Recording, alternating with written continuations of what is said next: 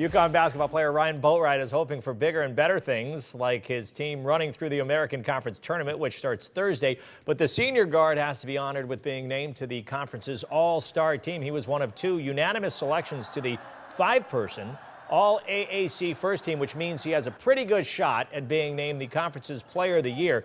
That award, as well as all of the awards, will be announced Thursday. UConn's Daniel Hamilton earns his way onto the conference's all-rookie team and could be in line to be Rookie of the Year. Again, that'll be handed out on Thursday.